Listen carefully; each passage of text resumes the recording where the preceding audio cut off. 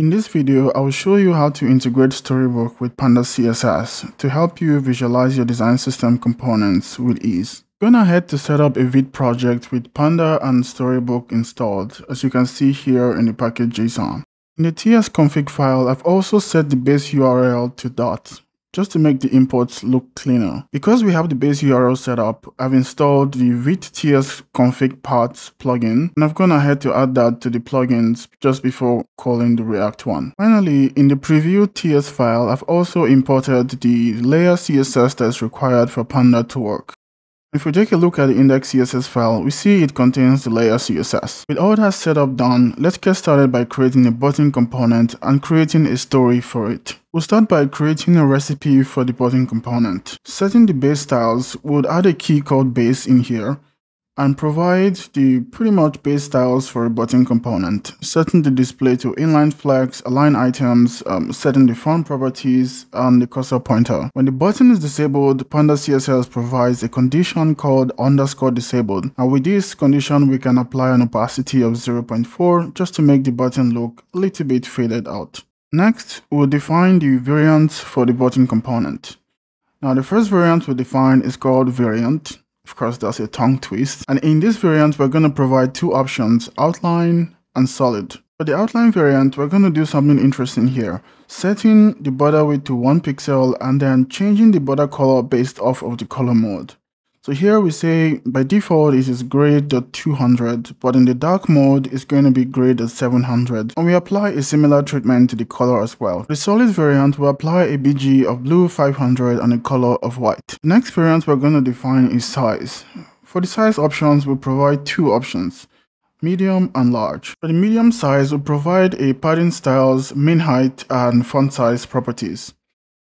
In the large one, we pretty much use the same styles but increase the number, of course, so it looks larger. Now, the last variant we're going to create is called shape. Shape variant will come in three different options, rounded, peel, and square. When in square, we don't apply any border radius because by default, the border radius is set to 0. And then we provide two options, rounded and peel, which pretty much applies a small border radius for rounded and a full border radius for the peel shape button. The next thing we'll do is to provide default variants, which says when you use the button recipe by default, it's going to come with a size of medium and a shape of rounded. We're going to skip out the variant for now. With the button recipe now completed, let's go ahead to build out the button component. We'll start by inferring the variant properties from the button recipe by using the recipe variant prop generic type. Next, we'll define the button properties. And finally, we'll define the button component by splitting out all of the recipe props and applying the class name on the button element as needed. Now, with that done, let's go ahead to create a storybook for the button component. Go ahead to create a button.stories.tsx file. And in this file, we have imported the button component and attached that to the component metadata for storybook. To visualize the outline variant of the button, we pass in the args property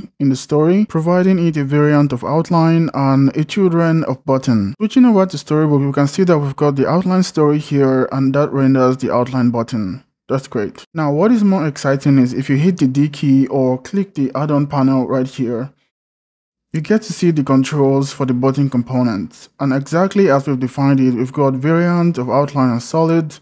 And the cool part here is you can switch between them to see what the component looks like in those variants.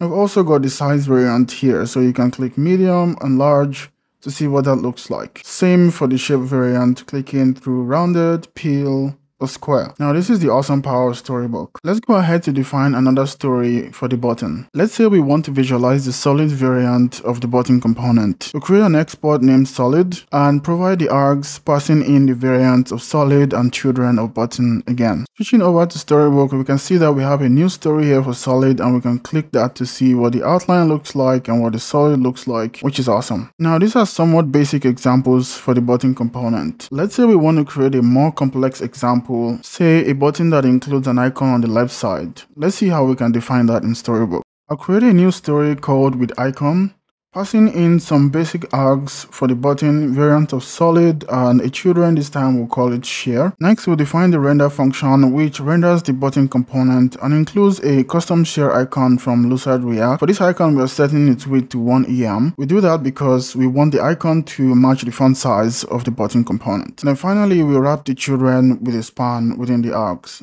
This is helpful for translation purposes. Switching over to Storybook again, we click on the with icon story, and here we can see that we've got the share icon and the text looking really nice. The great thing about this as well is we can always use the add-on controls to control the variants and see what this looks like across multiple variants, again, which looks pretty amazing.